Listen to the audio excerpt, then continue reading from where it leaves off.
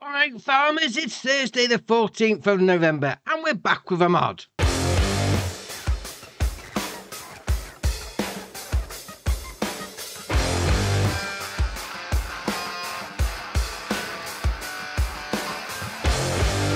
So we're on day 3 of the game being out, and to be fair, I wasn't expecting any mods anyway. I mean, we've got one, so this is going to be a bit of a quick video, mind you, but it's great to see things trickling through. I mean, you know, once the old Giants engine comes out, that's when the modders can really start getting to work. But today, we've got this, the Front Cultivator by DMI Yompoofed, 4.01 megabyte on the download, and you're going to find it under soil cultivation and cultivators.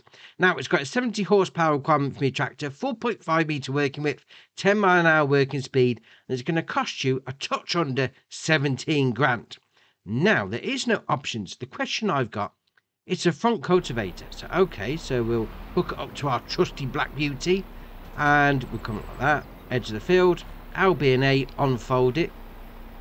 Nice animation. I mean, it's got no hitch on the front, so you're not going to be able to double up on the jobs, but that's no problem because it's going to be on the front, let's face it, and you'll have something else on the back. So we'll do LB and B, lower it down. There we are, cultivating the field. Now the question I've got is, obviously it's called the front cultivator, but will it go the other way?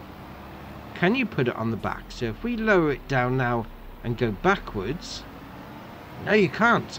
So you are going to have to keep it on the front of your tractor.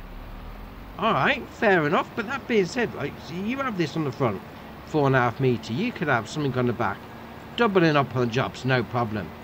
Oh, that's alright.